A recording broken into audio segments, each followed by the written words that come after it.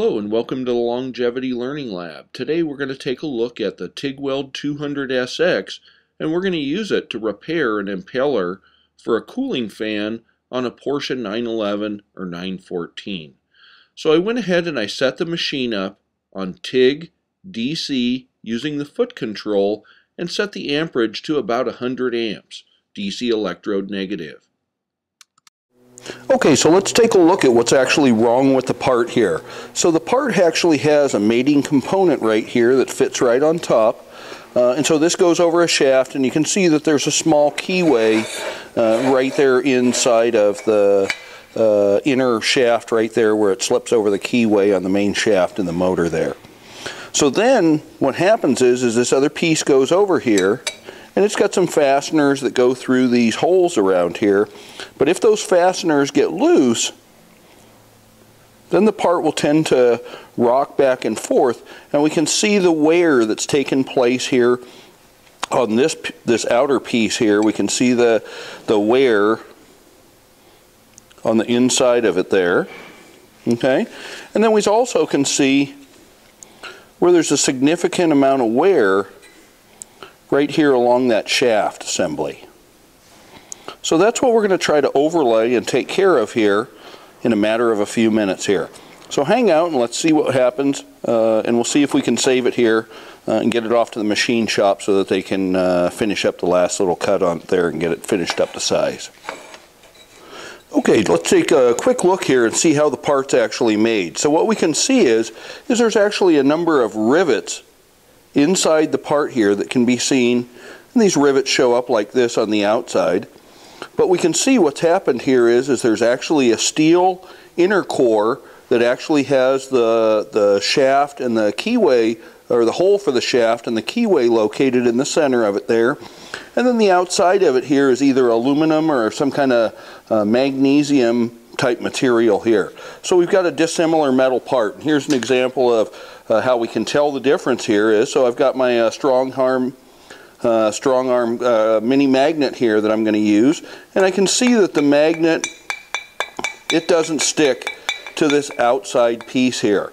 But if I move it to the inner part here, then we can see all of a sudden now it sticks. So we have detected that this is a bimetallic part, or the outside is made out of aluminum or magnesium casting, and the inside piece here is made out of steel. So we're going to proceed using some ER 70S-2 gas tungsten arc welding wire here to try to fix this up. Okay, so now we're going to go ahead and get this set up so that we can weld on it. So I'm going to, there's a number of different ways we could probably set it up here, but I'm just going to use one of our strong hand clamps that we've got here today and set that up so that I can easily grab it here and hold on to it. So I'm going to go ahead and I'm going to slip the clamp around the impeller assembly right here, and I'm going to slide that up there until it feels like it's starting to get tight.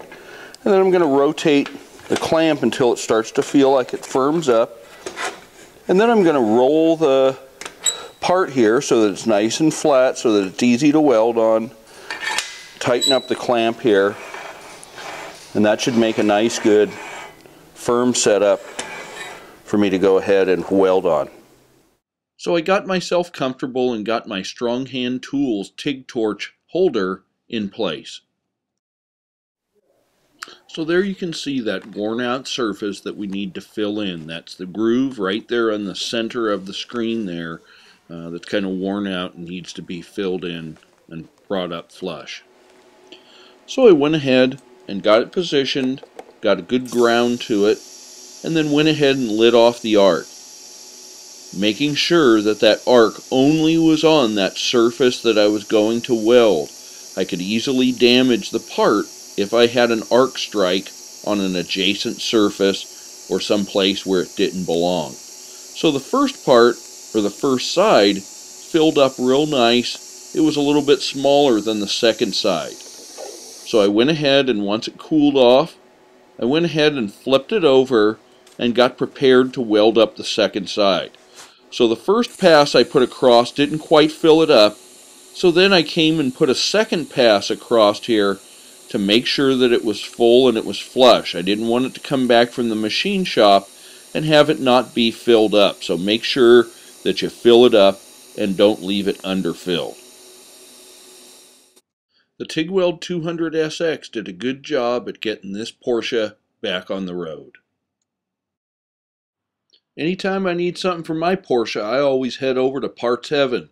Al, Spencer, and Jeff always take care of everything I need.